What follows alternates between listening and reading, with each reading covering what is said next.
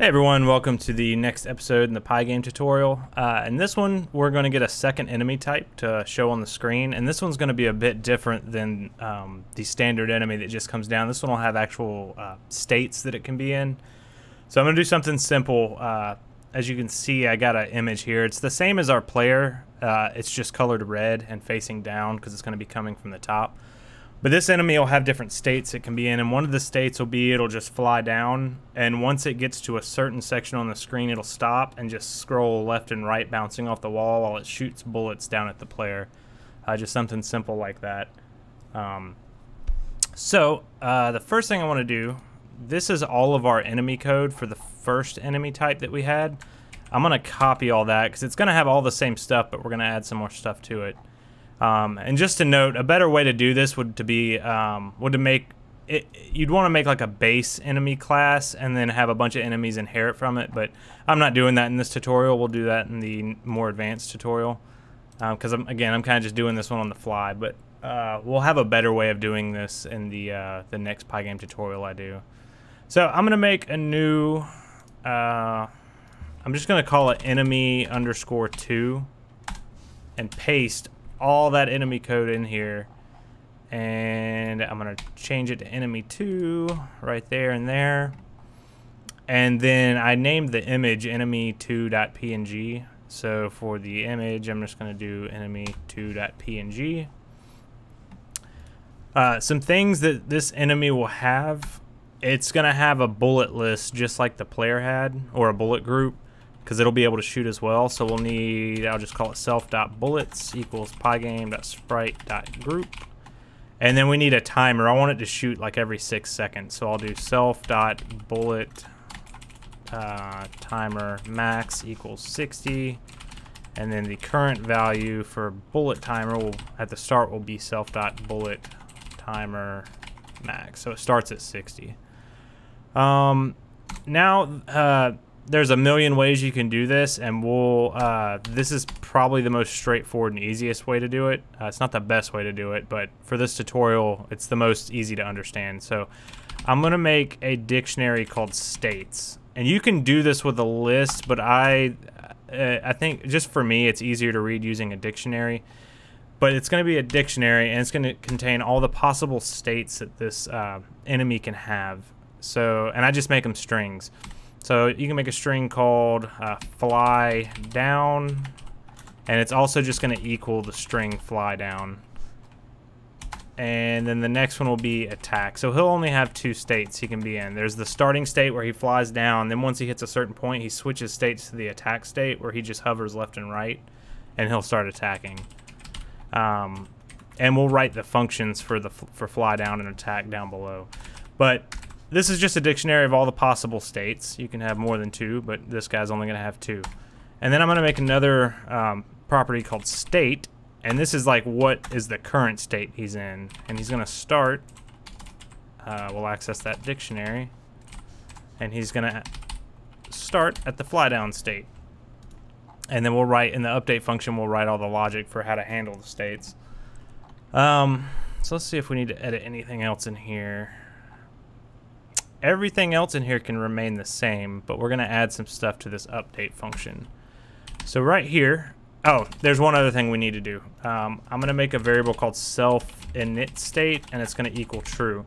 So what the init state variable is going to do is, as soon as his state changes, a lot of objects that you have, like on the first frame that the state changes, certain variables and attributes get set, and then it'll like continue the logic of that state every frame. But there's certain things you only want to happen on the first frame of the state. So that's what this flag is for. As soon as the first frame passes on the state, it'll get set to false until it changes states again. Then it'll get set back to true for the first frame and then get set back to false. That'll make sense when we type it down here in the update function.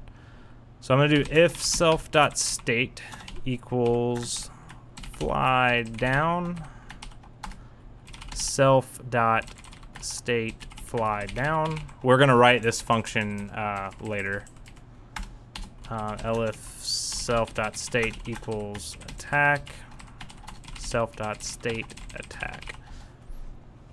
So what this is going to do is if his current states fly down on the update function, it's going to execute a block of code we called state fly down. Or if it's if his state equals attack, it'll do the state attack method that we're going to write. So let's go ahead and write those.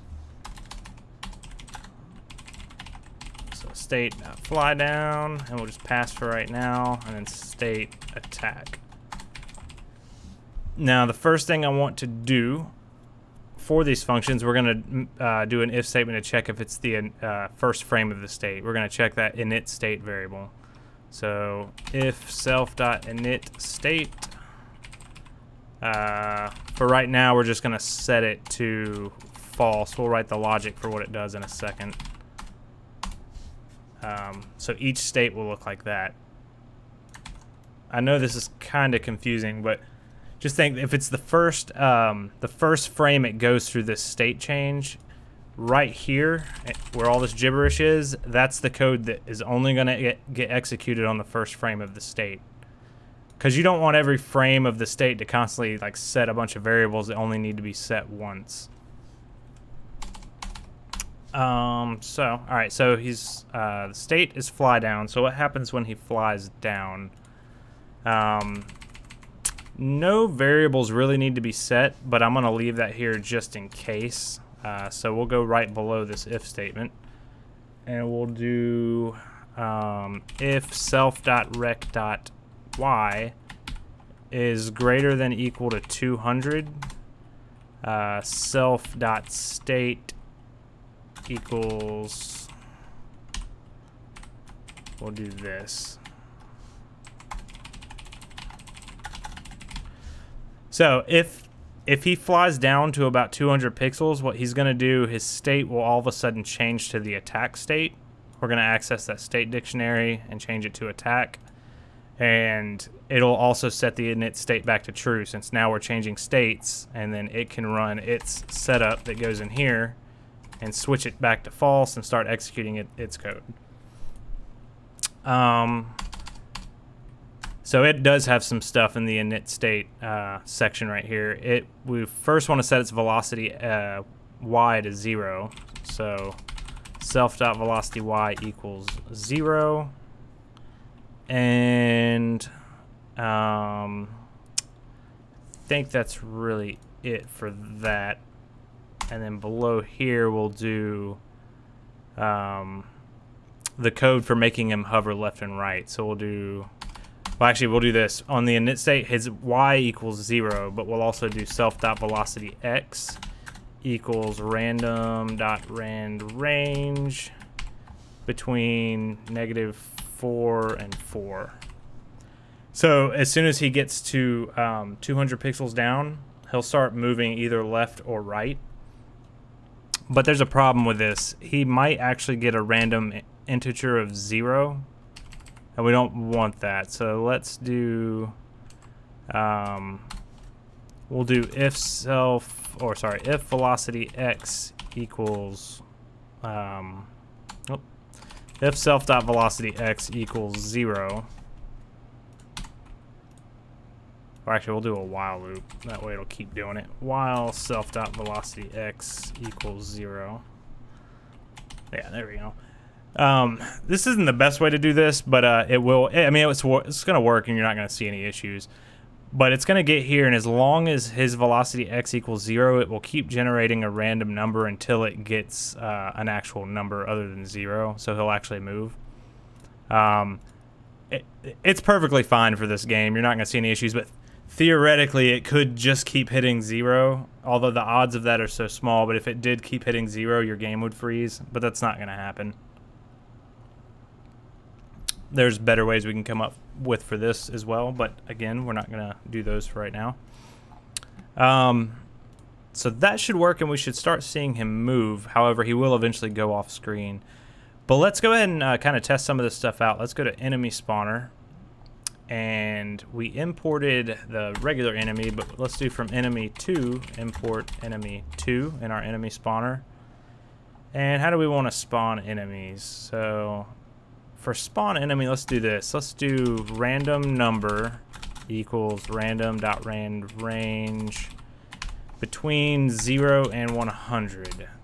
And we'll kind of gonna rewrite this, but if the random number is, I want the second enemy type to be a little bit more rare than the first type, so we'll do if random number is less than or equal to 75, new, we can just move this up here.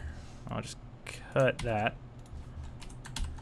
So there's a 75% chance that it's just going to spawn a regular enemy.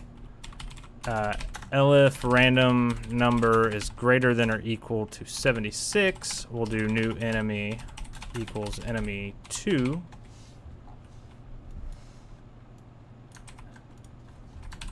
There we go. So it's going to pick a, there's a 75% chance it'll generate the regular enemy that we have, and a 25% chance between 76 and 100 that it'll get the second enemy type and spawn him. So, let's see. I probably typoed somewhere, but we're going to see if this works. So, yeah. So it's working. So he comes down, and we're getting more of the other enemy types than the bigger enemies. Should see at least one more. There we go. Maybe he's a little fast on his velocity X. Let's get enemy 2 or velocity Y. Let's make it between like 3 and 4, because that one came down really fast. And I also want to see something real quick. I want to go to enemy spawner.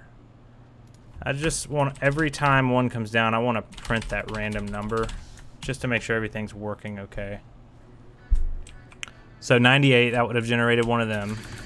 11, 7, 58, 30, 49, 14, 68. All right, 97 generated one of them. All right, so the next thing we need to do is he's going off screen, so we got to get him to bounce back. And that's actually not that difficult. On the update, or actually the attack function, because that's when he's moving, we can do... Oh, you know what? We actually... Yeah, sorry. So after the init state block, which is right here, we'll do if self.rec.x is less than or equal to 0. All we need to do is whatever his current velocity is, you can just multiply it by -1. So you can do self.velocityx times equals -1, and it just flips it. So if he's going -4 pixels to the left and hits the side of the screen, if you multiply it by -1, now he's going 4 pixels to the right, so he'll just bounce. And you can do the same thing for the other side, but remember on the other side we have to add his width, otherwise it's when he goes off screen he'll come back. So self.rec.x plus self.rec.width. If that's a greater than equal to our display width, then we do the same thing. Velocity x times equals -1. So now he should bounce.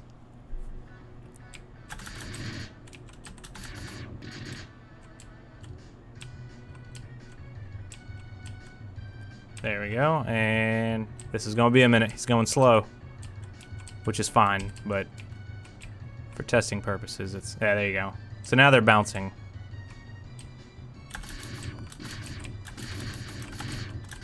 All right, so yeah, that's kind of how you... And you can give them as many states as you want, write the logic for at what points each state flips to another state.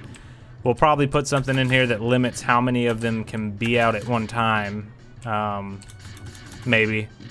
I'll also, in the next video, we'll get them to actually shoot. They'll have a bullet timer and they'll be able to shoot back at us.